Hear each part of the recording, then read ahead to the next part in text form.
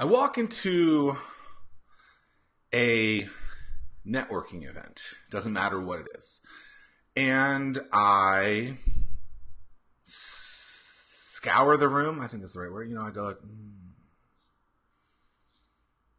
look through, see if I know anyone, and I go up and I find someone that I know. And I kind of just skimming my way into the conversation. Why? Because it's taking someone else and allowing them to maybe introduce me to someone else or just say something about it. But then what I do next is something that many of you may think is wild. I don't really like to ask questions when I meet someone for the first time like, hi, what do you do? Why? Because that's what everyone does. I went to a networking event this morning. I wore my Ninja Turtle shirt. I'm colorblind, so some color shorts because I can. Here's the thing though. When you meet someone for the first time, you probably should not be asking them, hey, what do you do? Instead, if you want to create a long and meaningful relationship, try and figure out something about that person that has nothing to do with the thing that they're probably there for.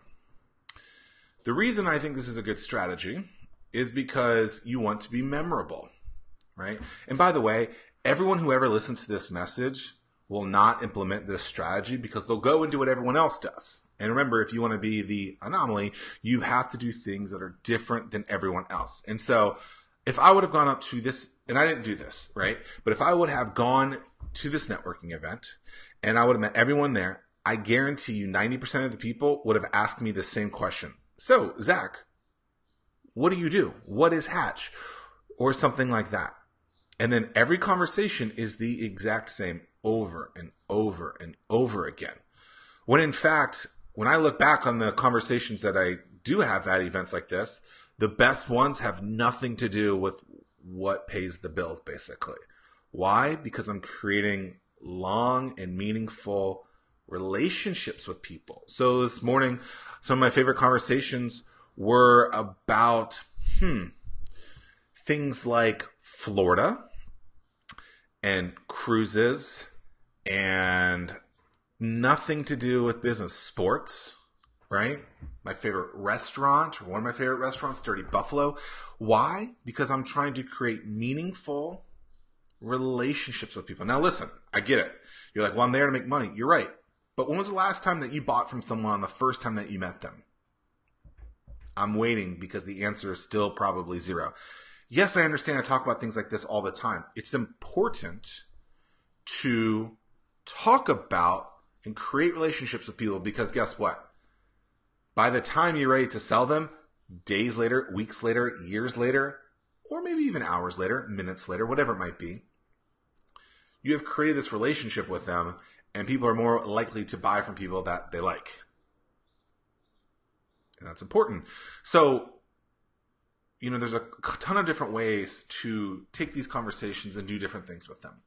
But I think the most important thing is to think about, okay, what are the questions that you are bombarded with over and over again and that you really can't stand? I think it's always great to just look at the scenarios that you can't stand, that you don't like, and just do the exact opposite of that, right? So like, I don't really like to talk about business. Now, sometimes people are like, what are you working on now? And maybe I tell them, right? Usually I tell them I'm working on a book right now, right? Or I have a book in the works, right? And that's usually what I tell them. By the way, we're close. Editor gave me a date. And then with the publisher, we're having a phone call on Monday to talk about getting the actual date into bookstores. Woo! Which I still don't know when that date is, but getting closer. But if you think about it, by creating these relationships with people around the conversations that seem to get them engaged, they're more likely to engage with you later. And then you can always go up to them and be like, oh, you're the cruise person. Oh, you're the Tampa Bay person. Oh, you're the whatever person. And then you have a direct connection with them. And you do it. So how do you do this? So there's a couple of different ways that I would do this. Basically, start conversations around, like, what's something that you're really excited about right now? What vacation are you going on soon? Like, and don't bring up like, oh, how was the weather last night? That's so cheesy. What do you do? What was the weather last night? That's what everyone does. Oh, the weather was great. Oh, what do you do? Like, it's boring. What are you watching on Netflix? That's one that I did not talk about today, but I like to talk about. Like, what are you watching on Netflix? Because when you hear what someone is probably watching on Netflix, guess what? You probably can talk about that thing. If they're watching it and they're telling you about it, they probably enjoy it. So then you can go, I'm creating a positive interaction with this person so that they're happy to be around me. So where are you vacationing? Where did you vacation last? What's something not work related that you're super excited about? Stuff like that, right? These people talk about work 24/7. Right? And they're going to sit there and be like, whoa, this is weird. Like, this person isn't asking me the same questions everyone else. I talked with the guy today about a closed brewery, right? All these different things, right? And they're important because they create meaningful and lasting relationships that are far more than the 5 or 6 minutes that you're going to have at a networking event. And so think about that. If you can create a meaningful relationship with someone that has nothing to do with business at a networking event, that relationship, and then, you follow up and create a real relationship with that person. As years go by, you're a decade later and you're like, damn, that conversation started because I just asked them what they love, what they're watching on Netflix. And it goes a long way.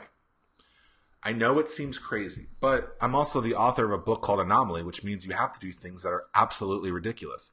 Like have a championship belt behind you, which I just realized it's really kind of hard to see. I need to change that. Maybe I'll make it hang down. That's what I should do. Anyway, I promise you, if you follow this strategy and you act different than everyone else, guess what's going to happen? You will get better results. I want to hear what some of your icebreakers are.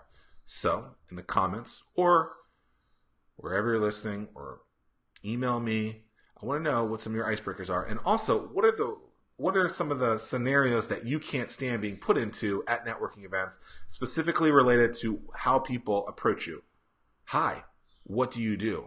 Is not a great way to do it. Peace.